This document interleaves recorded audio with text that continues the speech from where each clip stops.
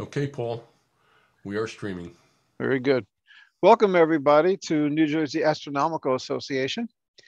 This is our monthly presentation, and tonight's presentation is going to be about what it's like to live on the International Space Station. I'm the narrator. My name is Paul Cirillo, Okay, and Paul, we are streaming. very good. Welcome, everybody, to New Jersey Astronomical Association. And let me just get the first slide going here.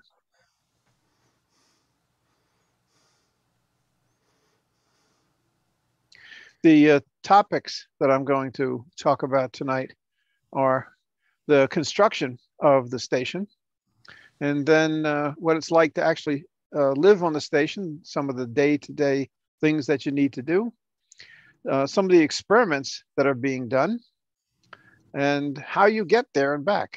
How do astronauts and cosmonauts get up to the space station, and how do they return? And actually, what's very intriguing is what's next for the future of the space station. I have been an amateur astronomer all my life. I belong to the largest public observatory in New Jersey Astronomical Association.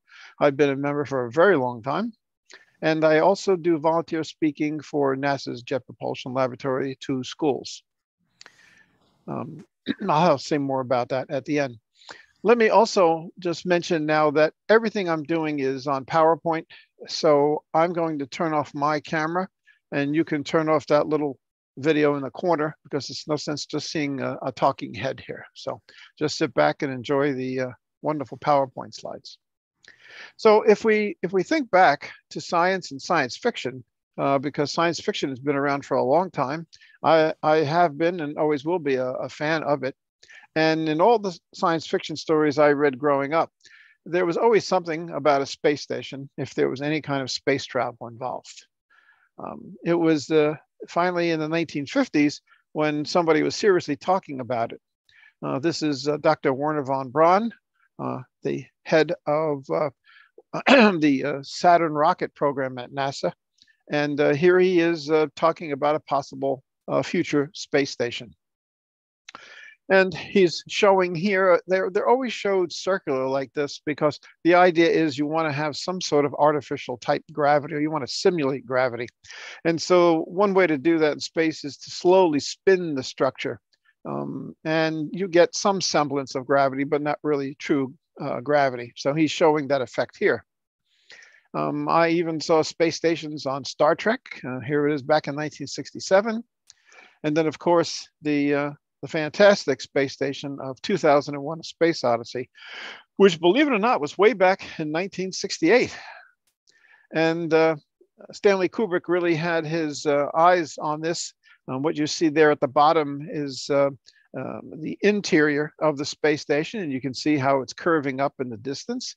And of course, the hot pink outfits of the flight attendants of the rockets that went back and forth to it.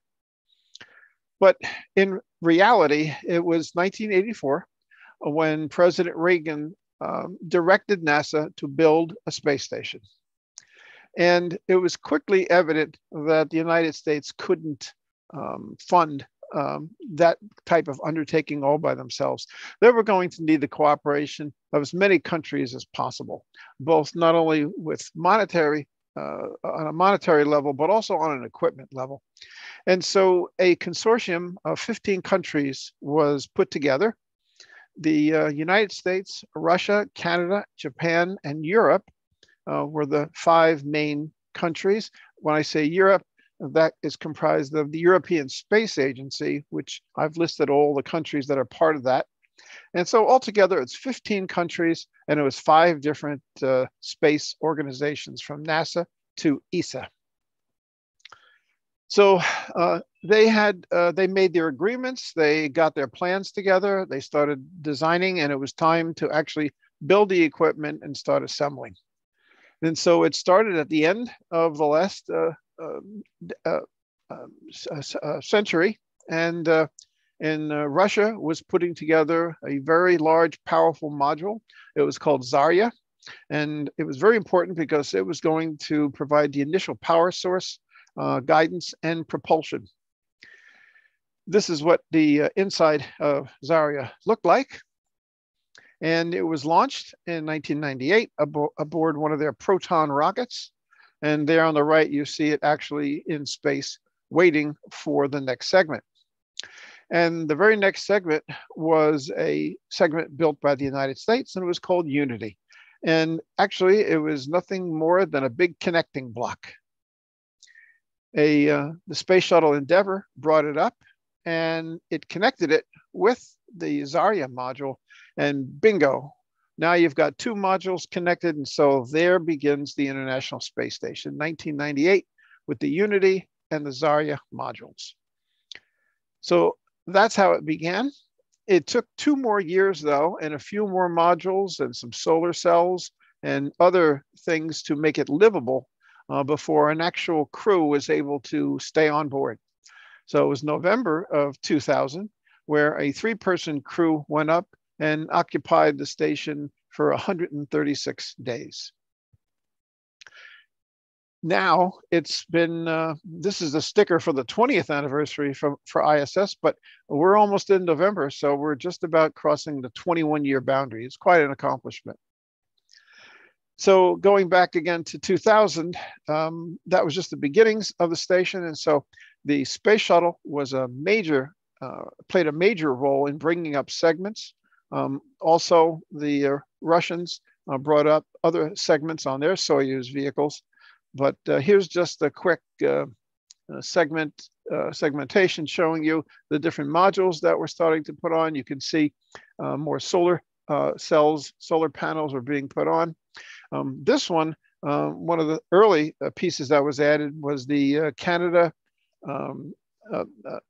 Canada space arm, and that's at the bottom there.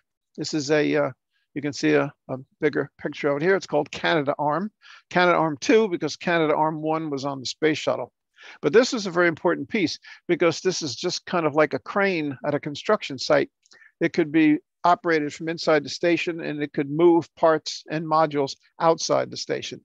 So it's always been very useful. For example, here, jump ahead to the future, here's the Canada Arm latching onto a Dragon spacecraft, cargo spacecraft, to bring it into the space station. It also is used often to simply hold on to an astronaut. That's a foot restraint he's on there. And that allows the astronaut to be moved to different parts of the station so that they can work, because it's tough without the force of gravity holding you down, and you can very easily float around. So the arm provides some stability for that. So that was a great part of the station, and it's still being used to this day. Here we are now, 2007. You can see some major solar panels now being added. 2008, even more. 2009, it's pretty much complete. By somewhere around 2009 or 2011, it was officially complete, meaning it could now sustain crews for long periods of time. But the station is constantly always having something added to it, so it's never really complete. Let's just do some quick facts and figures. If you brought the whole space station down, including the solar panels, it could just about fit a United States football field. It's 218 feet long along one axis, 310 feet along another. If you wanted to weigh all the components on Earth, it would be just about 1 million pounds. And if you're into cubic feet of habitable volume, it's something like 13,000 cubic feet of volume. So it's quite roomy on the inside. And right now, the current crew complement is 7 people. Let's talk about power and control for a moment, because everything needs power and you need control. And so the station uses solar arrays, and it has a complement of 4 sections of 4. And in total, they generate somewhere between 75 and 90 kilowatts of power, which is a lot of power, and it gets used very, very quickly. On that Zarya module, the very first one that went up, that one is the only thing on the station that has any kind of rocket engines. They're small engines, but you don't need a lot. They just use it to raise and lower the orbit of the station from time to time. But what keeps it steady are the same thing that we've been using ever since I can remember as a kid, playing with gyroscopes, except these are gigantic. The control moment gyroscope, as they talk about them here, are pretty formidable. There's 4 of them. They're spinning at thousands of revolutions a minute, and they provide the stability for the station. You can see how big they are compared to the workers next to them. So they're running all the time, and that is pretty much what's needed to control the station. You got power, you've got stability, and rocket power to adjust your orbit. Okay, now how about living?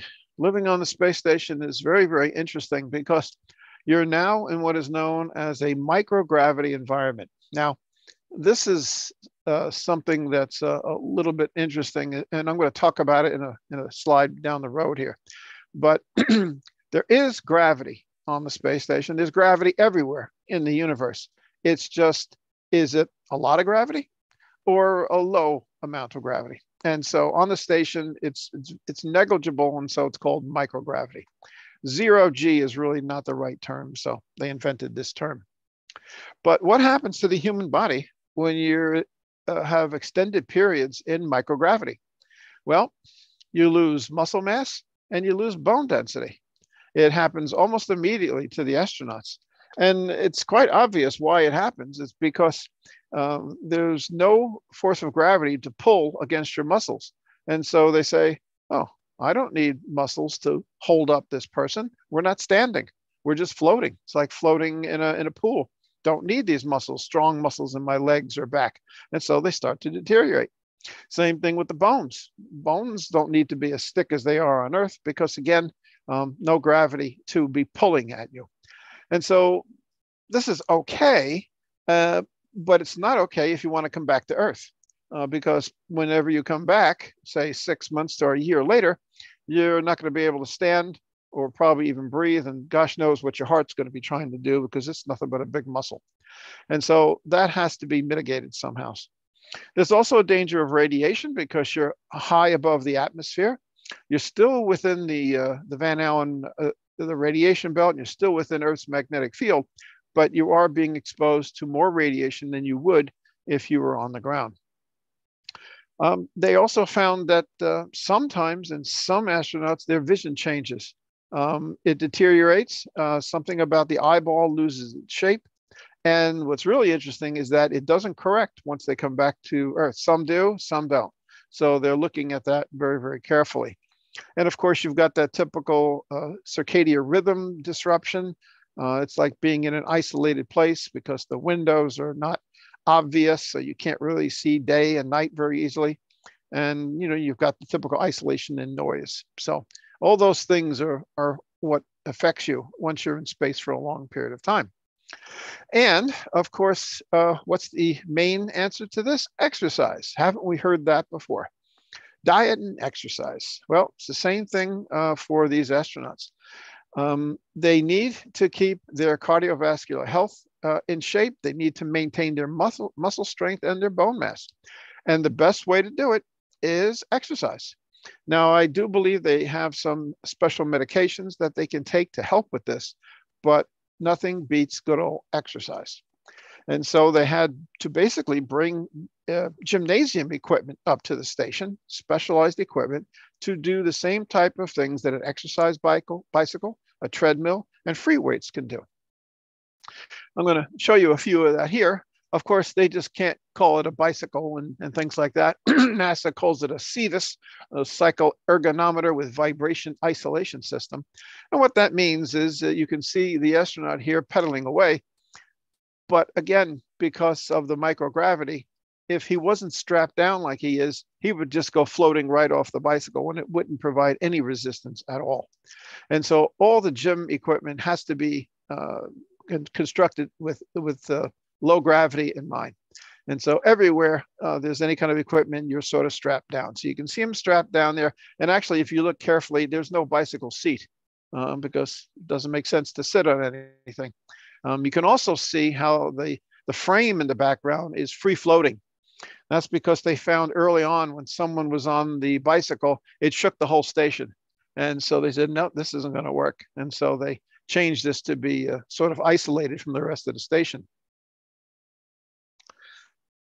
Excuse me. Same thing with the treadmill. You run along it, and you're actually pulling, the tread with you, but something's got to hold you down. So again, this is Karen Nyberg, and you can see how the straps are holding it down to the treadmill, or else she would just go flying off into the station. Again, you can see how it's isolated from the station. Now, there's just one thing I kind of want to mention here. Oh, I should have went back to it. Look at the name of the treadmill. Remember I said it can't be just called a treadmill? Now, this is called a combined operational load-bearing external resistance treadmill. And if you take the first letters of all those words, it comes out to Colbert. Well, doesn't that sound familiar? Well, here's Mr. Colbert here. And turns out he was a very big fan of the space exploration and NASA. And so he was campaigning to get them to name one of the new modules on the station for him. And so here's astronaut Sunny Williams talking to him in 2009, telling him she has a major announcement that he's going to be interested in. And so he was very, very excited. Oh boy, they're going to name a new module for me. And she said, no, we named that new module Tranquility, but we are naming this new exercise piece of equipment for you. And so that's why it's called the Colbert. And that sticker you see there is right on that machine, and everybody sees it when they exercise. And he was tickled pink that there's a piece of equipment on the station named for him. So just a little bit of a interesting aside there. There's one more. The bicycle and the treadmill take care of a good part of the physical rehabilitation, but also there's nothing like free weights. But again, can't just call it free weights. It's called the Advanced Resistive Exercise Device, or the ARED. And you can see an astronaut here exercising his upper body. But this thing can be configured in so many different ways. It can exercise all different muscle groups. So it's a great device. Now, the one interesting thing about all this exercise is they have to schedule 2 hours every day to do this. That includes setup and takedown. So 2 hours every day for every day they're on the station. Wow. But if they don't, then it's not going to be a good thing to do. This is just some short video. Doesn't matter whether you're sideways, whatever. Here's that same ARED I was mentioning before, and now he's using it for squats. That's squats. The other one was the back. There's another type of bicycle exercising his legs there. And here's the different kind of tension system. It's almost like different kinds of resistive devices just to help you keep all your muscle groups in shape. And it's worked well. If you ever watch when astronauts are recovered from 6 months into space, sure, they're put in chairs right away, but the next day they're walking around and everything is pretty good. So overall, they've had great success with mitigating the effects of low gravity on them. How about the other daily acts of living, and so keeping yourself clean? Well, no such thing as a shower on the station, because if you sprayed water, it would just turn into globs of water bubbles, and it wouldn't even stick to you and make a mess.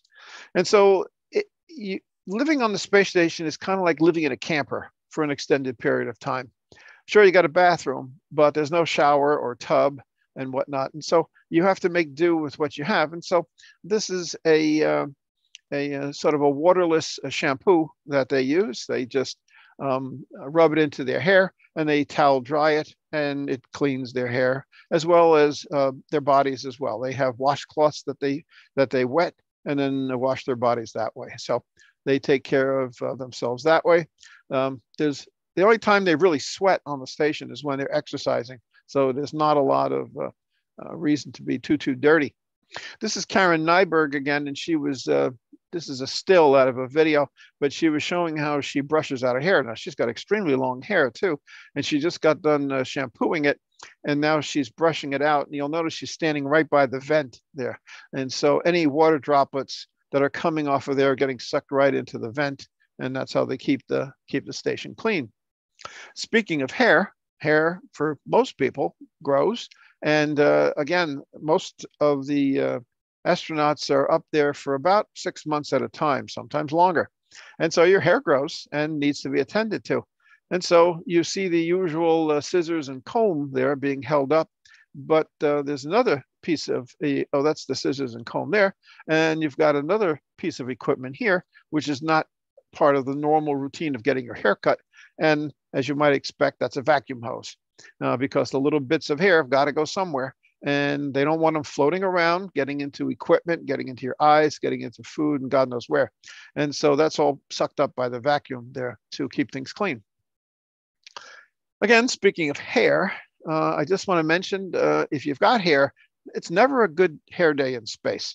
This is Dr. Sandra Magnus on the left on Earth, and there she is on the right on the station after a few days. I'm sure she would pick one picture over the other for her album. I'll just give you one more. Here's Kate Rubins, which was up recently on the top right. Very lovely picture of her with her hair sculptured very nicely. But once she's on the station, she just tosses a hairband in there, and whatever's going on behind her doesn't bother her. Last one about here. Astronaut Marsha Ivins just had the best long hair of all of them, and she decided to treat everybody. So right after she shampooed it and before it was all dried out, she just let it fly and said, quick, take a picture, no one's going to believe this. And so there's Marsha spouting a nice head of hair. There's also other things to do on the station. Sometimes you've got to go out and fix things, and so they have EVA suits to do this.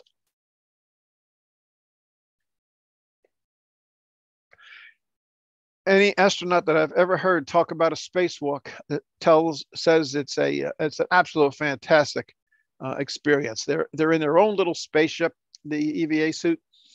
Sure, they're working and whatnot. And they're out there for hours at a time, sometimes 7, 8 hours.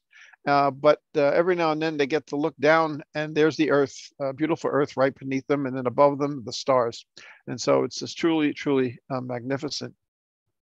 Look at this shot. There's actually 2 astronauts there, if you can make them out. But how would you like to be working like there with the Earth in the background?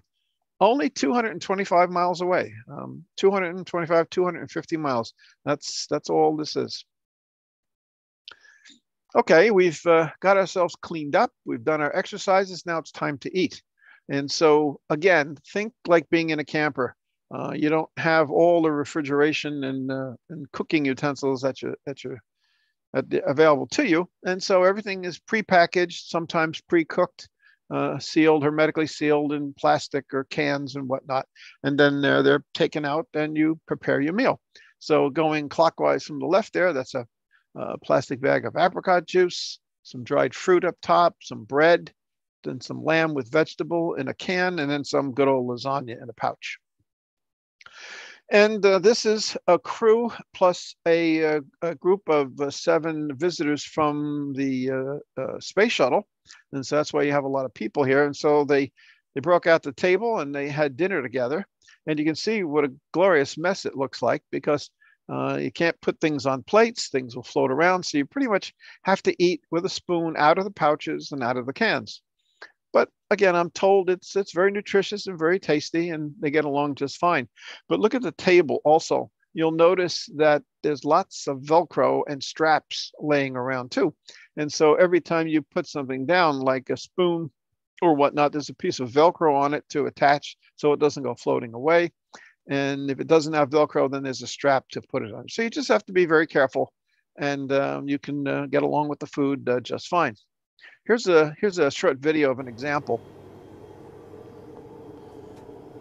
Hello everyone, I'm going to show you how to make a peanut butter and jelly sandwich from the International Space Station. Every time we eat, it's kind of fun. Everything will float around if you don't manage it. So we have some tape to stick things on our table here, as well as a bunch of Velcro. All right, so the first thing we need for our sandwich is a piece of bread. Well, up here we don't have bread like you do on Earth, but we have tortillas. So we use tortillas a lot for sandwiches. So that's what I'm going to use for my peanut butter and jelly. I'm going to stick that down to some tape here so it doesn't go floating away while I'm getting everything else ready. So I'll get my peanut butter out, and even the lids on the peanut butter. have a piece of Velcro on it so they don't go floating away. If I let it go, it'll kind of just float there for a little while, and then eventually the air conditioning system in here will take it away somewhere else. So I don't want to lose it, so I'm going to stick it on the table. I'll scoop out some peanut butter for my sandwich. I got to stick this somewhere, otherwise it just goes floating away too. But just for now, if it's just a few seconds like this, I can just leave it and let it float. I'll spread the peanut butter on my sandwich onto the tortilla. And then I'll get my jelly ready. See, a lot of things you got to think about and manage while you're eating up here. And you just spread the jelly on the sandwich. That as well needs to get attached to the table. So there's my peanut butter and jelly tortilla or sandwich. From up here, I'll just kind of close it up and enjoy. See if you guys can enjoy it as it's coming to you. So that's a very good example of how you have to manage food. By the way, I forgot to mention there's about 11 people watching, and if you have I'll be taking questions at the end of the hour. But if you have a burning question as I'm talking, feel free to unmute yourself and say, hey, Paul, I got a question, and I'll try to answer it right away. But if you could, try to hold off till the end. This smiling astronaut is Samantha Cristoforetti of the European Space Agency, the Italian Space Agency, actually. And she's very happy because the Italian scientists decided to help her out since she was going to be on station for a long time. And she was a coffee lover. And so they actually figured out how to make espresso in space. And so it's a special machine that's adapted for low gravity. And I love the name. It's called IS Espresso. And so she was very happy that they got an espresso machine. So little by little, they're getting as many creature comforts as they can. Now, I keep mentioning microgravity and low gravity. So let me just quickly mention what this is all about, because it's not zero G. Picture a cannon on top of a mountain, and you take a cannonball, put it in there, put some gunpowder in it, and you fire it off. And it flies off and then it falls to the ground. So that would be spot A. Then someone says, hey, let's put more powder in it and shoot it again. So you do. And now the cannonball lands over by spot B. And someone says, well, what in case we put so much powder in it that it goes all the way out as far as it can? And that would be spot C. But look what happens when it gets to spot C. It doesn't fall back to the ground because the ground's not there. By the time it starts to fall back to the Earth, the curvature of the Earth has appeared, and it's not falling down because the base of the Earth is not there. And so what happens is Cannonball C just keeps on going around the Earth. And that's basically an orbit when you go into orbit. And so if you have an object that's going fast enough and parallel to the Earth's surface, you can then go into orbit around the Earth, and you're actually free falling around the Earth. You're constantly falling, but the Earth is not there when you would normally fall to the ground because of the curvature of the Earth. And so that's why you hear the words free fall. And that's what's happening to the space station and everything and everybody that's on it.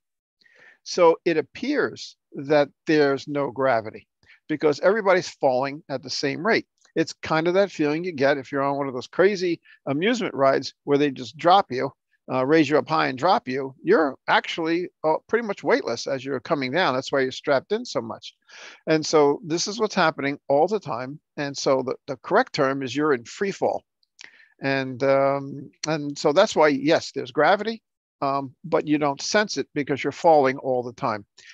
If there was a giant hand that could reach out and grab the station and just stop it, it would fall right down to the Earth because it would lose that momentum of the orbit. Okay, so free fall, and they use the term microgravity for a little bit of gravity, so same kind of thing, but it's not zero G to be specific. And by the way, the space station at an altitude of 250 miles has to go 17,500 miles an hour, pretty close to that speed, in order to maintain that free fall orbit. If they go any faster, they'll spin off the Earth, If they go any slower, they'll come crashing down. So you'll hear that number a lot when you listen to NASA. Okay, just wanted to get that out of the way. So everybody's floating around and it feels wonderful, but it's been a long day and it's time for bedtime. How do you sleep on the space station? Well, it's actually kind of quite relaxing because, again, there's no stresses on you. But there's no such thing as a bed either, because you can't lay down on something because there's no down. And so it can be a little disconcerting, and sometimes some astronauts have to get used to how they want to do this. And there's several different ways of doing it. The astronaut on the right is crawling into a little cubicle, and what she does is just kind of closes the door and straps herself in, and turns out the lights and closes her eyes, and she just floats in there, and yep, that's how she sleeps.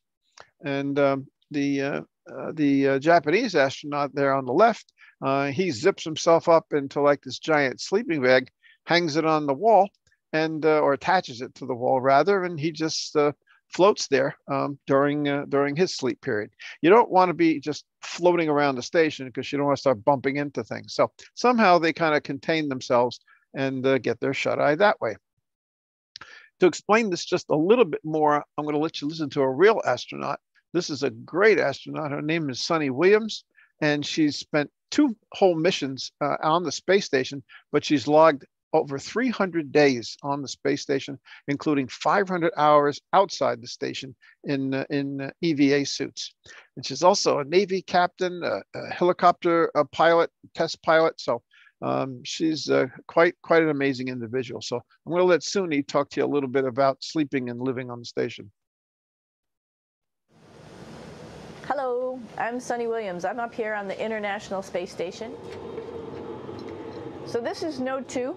This is a really cool module. Notice her hair. Of course, most of these modules you'll see they have 4 sides, and they're put together. That way we could sort of work on a flat plane, either a wall, a floor, another wall, or the ceiling. But you know, again, all you have to do is turn yourself and your reference changes. The reason I'm bringing that up is because this is where 4 out of 6 of us sleep. And so people always ask about sleeping in space. Do you lie down? Are you in a bed? Not really, because it doesn't matter. You don't really have the sensation of lying down. You just sit in your sleeping bag. So here's one sleep station right here. I'm going in right now. You can follow me if you want. So I'm inside. It's sort of like a little phone booth. But it's pretty comfy. I've got a sleeping bag right here that we sleep in, so we don't have sort of like a little bit of a cover. We don't fly all over the place.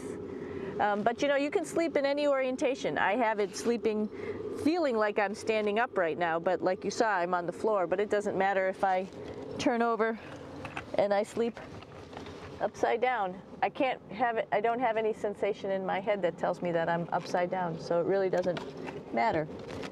The sleep station is also like a little office. We've got a computer in here. As you can see, we've got a couple little toys. I've got some books. I've got some clothes and other things that make it sort of like home. I'm coming out. And just for reference, that's one sleep station. This one's another, right here. There's one on the ceiling, if you want to call it, right here. And then there's a 4th on the other wall over here. So all of us sleep in a little bit of a circle. Here's a pretty cool place. This is sort of like in your house where everybody meets in the morning.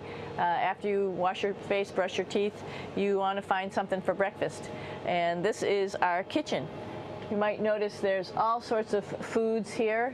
It's like opening the refrigerator. You got all your different stuff that you want to have: drinks, meats, eggs, vegetables, cereals, bread, snacks. And that's a good place. That's where you find all the candy. Side dishes, and then some little power bars just in case. So we have all this type of food. Some of it is dehydrated, and so we have to hydrate it, fill it up with water. Some of it is already made, and then all we have to do is heat it up. So something like this, I'm pulling out barbecued beef brisket. Pretty yummy. Not only is this food made in the US, but we also have food here from Japan. We've got Russian food. As you can see, all these red containers are filled with food that's from Russia. And then we get some of our specialty stuff, some things that we like, some of our favorite stuff that your family can send up. In fact, I like fluffernutters, and so I got sent up some fluff so I could make my fluffernutter with peanut butter. So you have a lot of food up here, no problems. So that's better to hear it from an astronaut than having me tell you. There's one more short video about playing with pudding. This is going to be pudding the space way. Now his feet are in restraints. It's a strap that's on the floor. So that's how he's holding himself steady. But you'll notice as he's playing with the pudding, he loses his footing and he goes flying. He wasn't expecting that.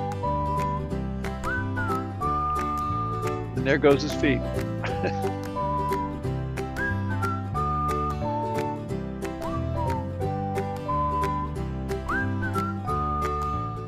Very nice.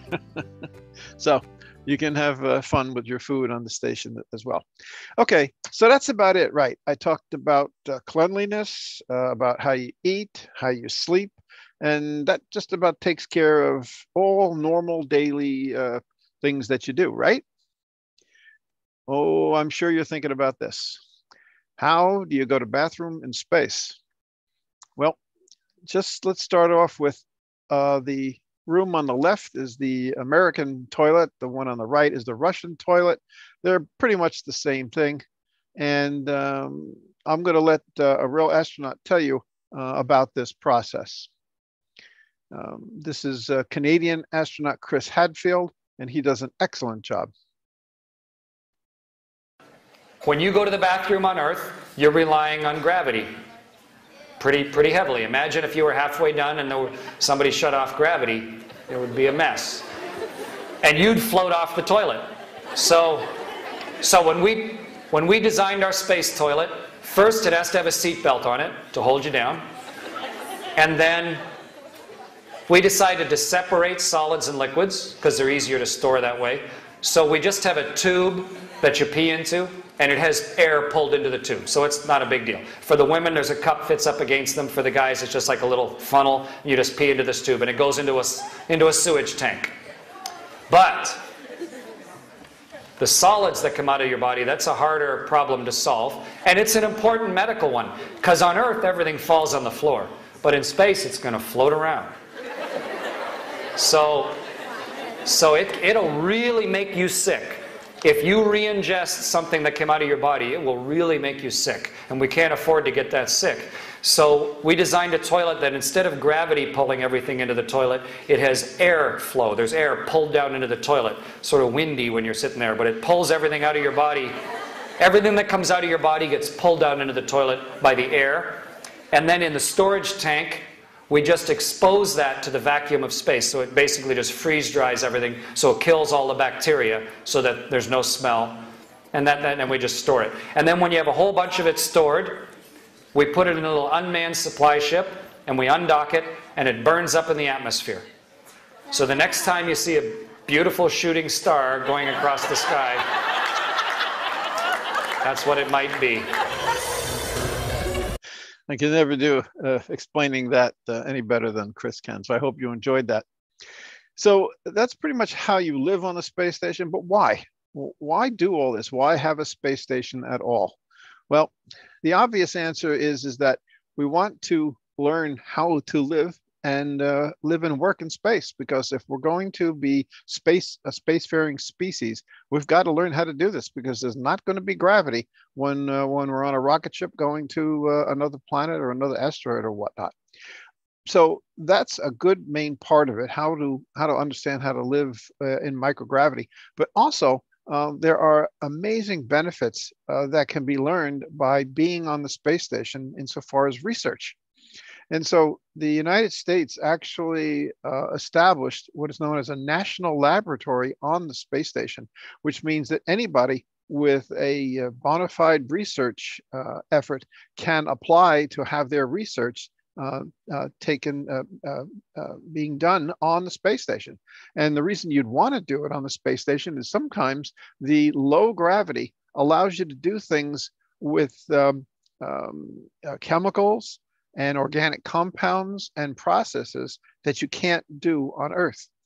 So there's an entire book put out by NASA about all the experiments that are being done on the space station.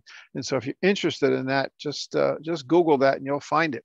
But the different areas that they're looking at life sciences, about disease modeling and regenerative medicine, even crop sciences, physical sciences, about how we use our bodies here on the Earth and how that changes when you're in space. They're also learning how to do remote sensing for areas on the Earth, for the environment, and of course, technology development. Sometimes, again, in low gravity, you can do things with electronics and develop electronics and robotics that you can't do on Earth. And of course, anytime you do any of these things, there's always an education fallout from that as well. So a lot of things are just helping students in the education area. So you have all these sciences that are being done. And that's why if you ever hear the astronauts at a news conference about what they did that day, it's not about looking out the window or floating around or anything like that. It's all, well, we have 100 different experiments going today, and that's just one astronaut, and there's 7 of them. And so the station is mainly outfitted with laboratories. What I show you here are the 4 laboratories that are there right now. One's called Destiny, one called Columbus, Cabot, and the JEM. These are all sponsored by different countries. Destiny is the United States lab. Looks like a mess, doesn't it? But that's where the work is getting done. Here you see an astronaut in a bio chamber doing some kind of an amazing experiment. This is the Columbus Laboratory, which is worked by the European Space Agency. And this astronaut, let me see, I just have to read this. How the nervous system adapts to microgravity. Observations may improve the design of safer space habitats, but it also helps patients on Earth with neurological diseases. And so that's the amazing thing. It's not just learning how to live in space, but it also helps people on Earth. And so NASA has a motto for the space station. It says, off the Earth, for the Earth. Now here's just a short clip on this astronaut scientist talking about what she's working on with Parkinson's disease. Hey, good morning and welcome to ISS. Today I am working on the NJAA cancer trials up here on ISS. We've actually spent quite a bit of time working on this. And what we're looking at here is something called an endothelial cell. And an endothelial cell, you find these cells in every blood vessel in your body.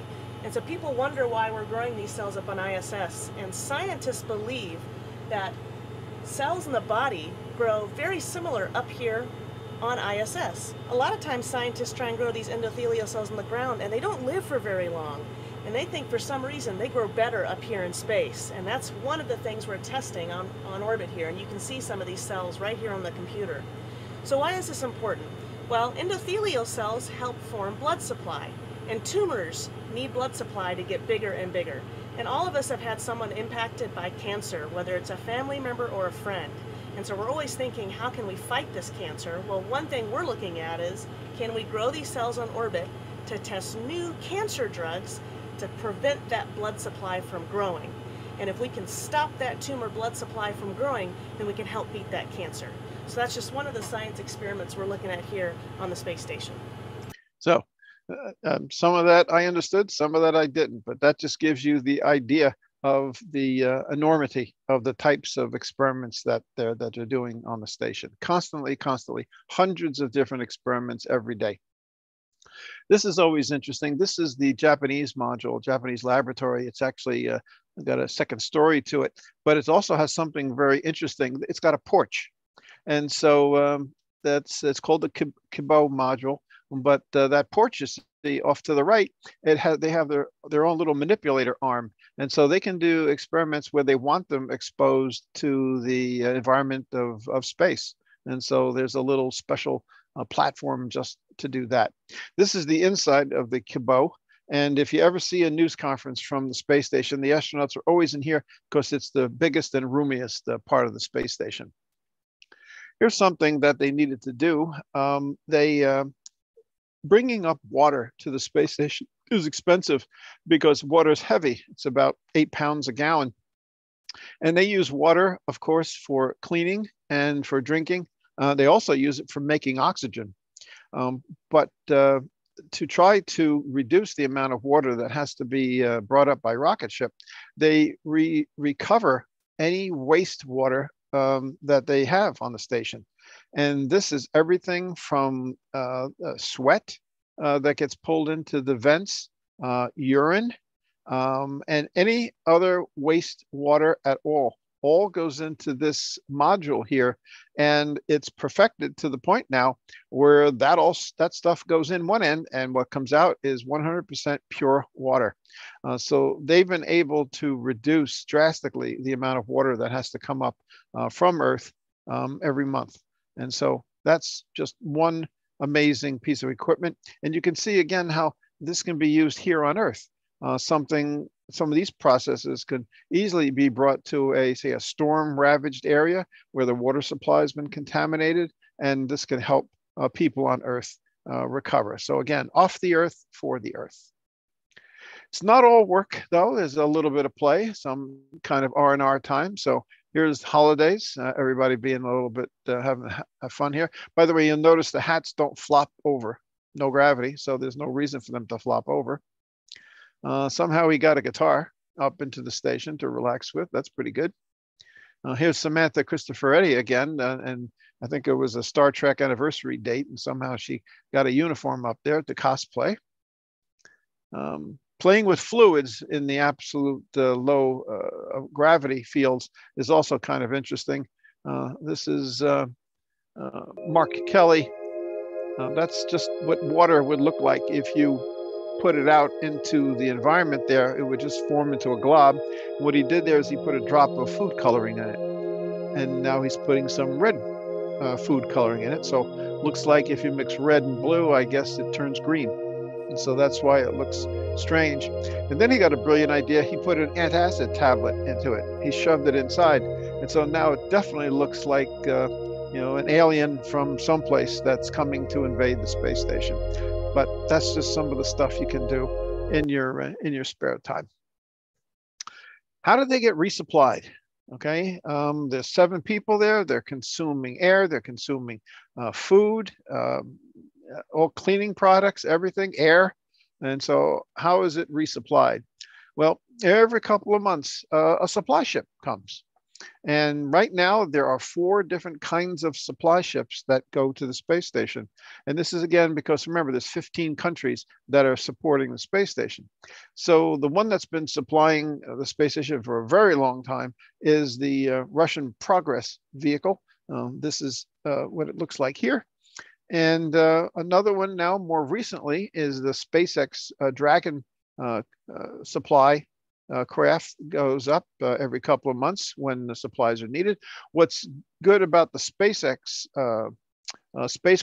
supply spacecraft is that it can be recovered. When it comes back into the Earth, it doesn't burn up like the Soyuz does, or the Progress does. It comes down on parachutes. And so they use this a lot for experiments that have to be returned and re-examined here on Earth. So that's good for that. Northrop Grumman, right here in Wallops Island, Virginia, or on the coast here, is used to supply the station as well. It's basically a big cargo container. And then lastly, the Japanese have something they call a transfer vehicle that goes up with supplies as well. And so you've got 4 different craft that can constantly supply the station, and away it goes. So that's a good thing to do. This is a picture taken of the station by a visiting space shuttle, and you can see all those spacecraft attached to it. So it really is a very futuristic space station. I mean, you've got 1, 2, 3, 4 different spacecraft attached at the same time. 2 are vehicles that can take crew, because they're the Soyuz. They can only take 3 each, and there's 6 on the station. So in case of evacuation, you need an escape. but the other two are supply craft. You can do a little sightseeing. This is one of the last pieces that was added to the station. It's called a cupola, and it's a 7-window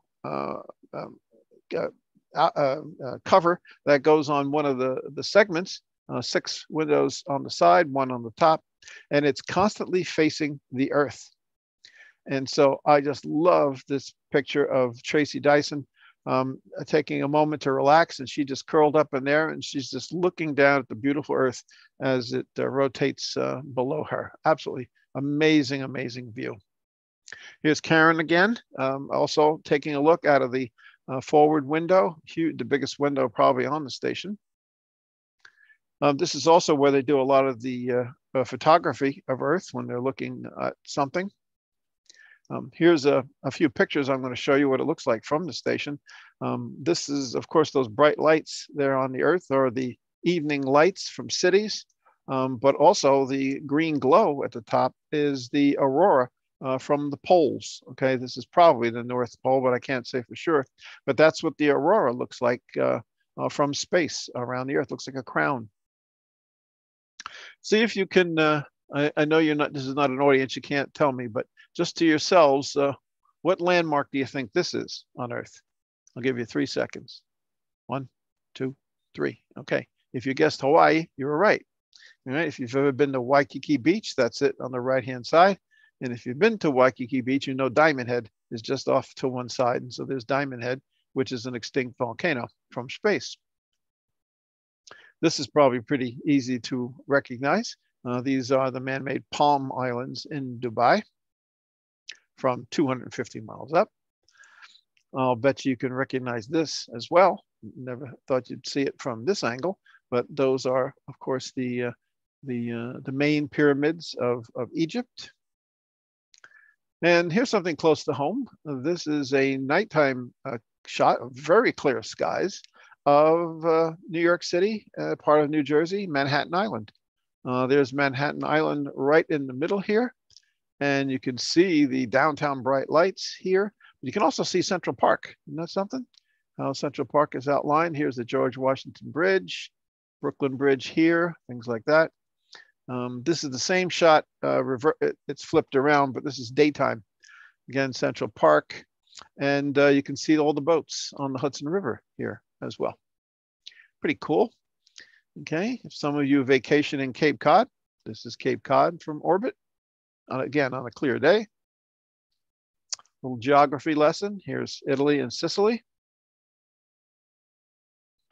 Can you recognize this country or countries? This is England, Wales, and Scotland, and a little bit of Ireland too. And London from space is very easy to recognize. That's the Thames River snaking its way through London. And we would be remiss if we didn't add the City of Lights. This is Paris from orbit, truly the City of Lights. Sometimes, though, it's advantageous to be in orbit if there's some kind of disaster condition on Earth. This was pictures taken of an ash plume from a volcano in Russia in 2009, and it was great information for the people that were monitoring this ash cloud to see how it was forming and how it was traveling. So the astronauts literally had a sky's eye view. And we've had our fair share of these as well. This is a hurricane that's over the Atlantic usually. And astronaut Terry Virts took this shot straight out on the horizon of the Earth. And I really enjoy this shot because, number one, there's the Milky Way coming up in the distance, but also it shows you how thin our atmosphere is. Our atmosphere is only about 100 miles thick, and the Earth is 8,000 miles thick, wide. And so that just shows you how tenuous our atmosphere is, and we really need to take care of our environment. Okay, that's, I said before how we get supplies up, and how about people? And so crew transport right now is relegated to 2 spacecraft, and that's the Soyuz, which can carry 3 people, and the SpaceX Crew Dragon, which could carry up to 7. In years past, when the station was being developed and before and up until 2011, the space shuttle was the way United States got people up to the space station. The Soyuz has always been flying ever since the beginning. But the space shuttle retired in 2011, and so there had to be a replacement for that, and that was SpaceX. But here's the Soyuz, though. Let me just show you a little bit about how that works. The Soyuz is actually three components to its spacecraft. It goes up on a rocket, also called the Soyuz. And it's only the central part of the Soyuz that contains the astronauts.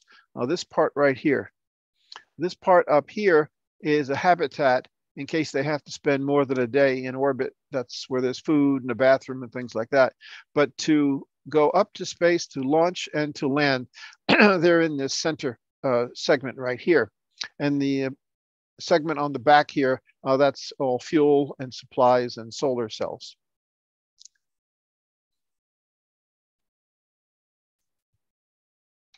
When it leaves the space station to come back, it leaves the station as its three-segment self, but then the three segments break apart because only that middle segment, which has the crew in it, comes back. The other two pieces burn up in the atmosphere.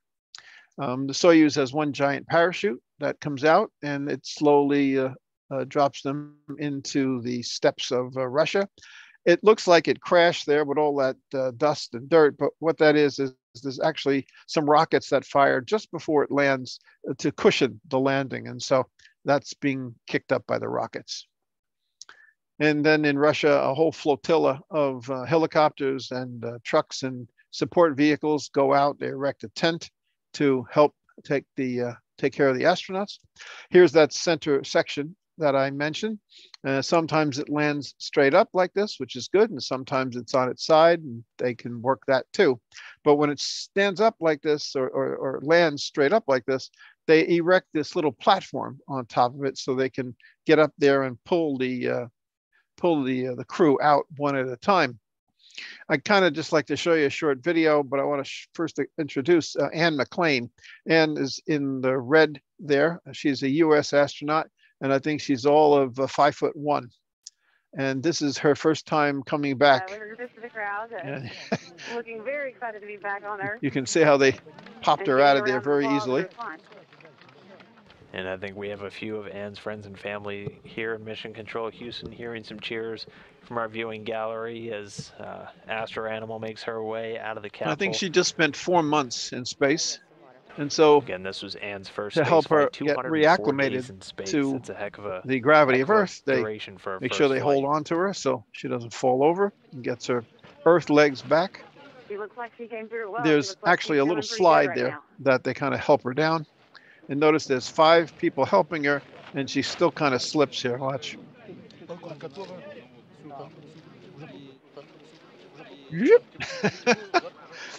But then she's carried over to some lawn chairs where they sit them down. And because, again, they don't want them walking around right away. They want to check their vital signs. So all of the returning crew, excuse me, all the returning crew get their blood pressure and vitals checked to make sure everything's okay. They're also given cell phones so they can call friends and family back home. You'll notice the spacecrafts in the background. They're still attending to it, and everybody and his brother is gathered to be in the picture so they can say they were there. So that's how the Soyuz works. It's worked very successfully for many, many, many years. The new kid on the block is SpaceX. This is the United States answer to bringing astronauts up and back from low Earth orbit. And this is what the inside of the crew SpaceX looks like. Here is showing 4. Like I said, it could hold 7. It's launched on a Falcon 9 rocket from Cape Kennedy. And it first launched astronauts in May of last year. Doug Hurley and Bob Behnken were the first 2 to go up as a test. And it attaches to the space station through its nose like this. And they stay for as long as they need to. And then when they come back, it goes through the atmosphere with its heat shield. But it, just like the old Apollo days, it lands in the water off the Florida coast. and then a specially designed ship comes out to hoist it up and bring it back. And so that's the Crew Dragon. There's a Cargo Dragon and a Crew Dragon. And so after that flight, there have been two more. They call them Crew 1. Crew 2 is up there right now. They're coming back next month. And Crew 3 will be launching on Halloween to replace those on the space station. So we've got a very nice SpaceX Dragon, Crew Dragon here working just fine. Boeing has also built a craft to take astronauts back and forth. They call it the Starliner, but unfortunately they've been having some technical problems with it, and so it's been delayed until next year. But you'll be hearing that come on board as well, and then the United States will have two ways to get astronauts up and back to low Earth orbit. Let me just end by saying you can see the space station fly overhead at night. It's very easy. It's just not every night. There are many websites you can go to find this. I like this one. It's called heavensabove.com, and it will show you a chart like this. And I looked to see if it was going to be flying overhead tonight. It's not. It's only in the early morning hours. And in fact, it's not going to be flying overhead until like November 20th. But keep this in mind because you can see it as a bright dot moving across the sky very, very easily. Heavens Above also gives you a star map that you can actually plot it going right across the sky. So it's very easy to find, and you can impress the heck out of your friends, families, and neighbors when you do that. So spot the station sometime. It's a lot of fun. Say, hey, look, on that dot, there are 7 people right now. Space Station has a Twitter account. You can follow them on Twitter, see what they're doing. Some recent events that have happened is Russia has added a whole new module to the station. It was supposed to have been added years ago, but there were delays, and it's another laboratory module. So this one is dedicated for Russian activities and was attached to the station. So there's another whole piece to the station, constantly growing. And then you may have heard about in the news, they decided to send up an actress and a director to make a movie on the space station. And so there she is, and there they are. And I understand they're back now, and we'll have to look forward to a true movie made in space. What's going to happen for the future? Well, that's pretty exciting because all these slides I'm going to show you now, which is not that many, are all going to be most likely happening in this decade. Here it is 2021, but by the end of this decade, there's going to be a lot of accomplishments. Axiom Space is already contracted with NASA to add modules to the station that will eventually then detach from the station and become its own space station. This could actually easily lead to something like a luxury space hotel. Don't laugh it away because you see more and more civilians are going into space, and it's not going to take that much more, certainly by the end of the decade, for someone to put together some kind of an orbital habitat where you can go on vacation for a week. Sounds pretty exciting. Bigelow Aerospace has inflatable modules, and there's a company called Orbital Assembly, which is actually talking about making a huge circular station, kind of like we saw in 2001. And they've got plans to try to put this together by the end of the decade as well.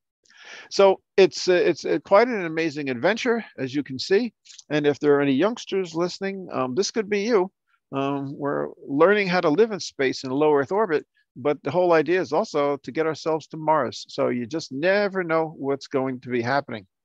If you want to learn more about the space station, there's actually a PDF of 116 pages called the ISS Reference Guide. You can find that on the NASA website. And if you want to have some fun, I do believe there's a Lego set with 864 pieces where you can build something that kind of looks like the space station and have fun with that.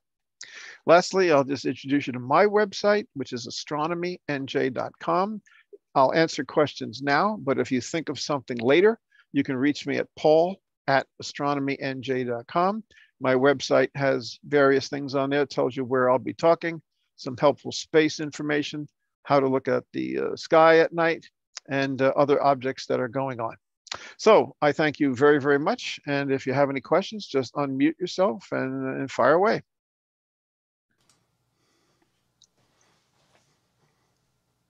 Paul, it's Jim. First, let me thank you so very much for presenting this evening. It was absolute wealth of information. makes me proud to be alive during this period of time, to see this amount of research, and also it's very exciting to see where we're going in the future. And I know that young people are aspiring to be astronauts, and making that a decision and going after that it's a wonderful thing. And I think the presentations that you provide to organizations really helps make that happen. I would want to thank you again very much for that and for presenting this evening. We don't have any questions on the YouTube channel, but we are still here on Zoom. And if there are no questions, I'm going to go ahead and kill the stream. Any questions before I end our YouTube stream to capture that for everybody? Whoops, sorry. Didn't mean to do that. Not a problem. All right, let me end the stream here. Nope, I muted it. I was trying to get our cameras on the station that are constantly looking at Earth, and I thought I'd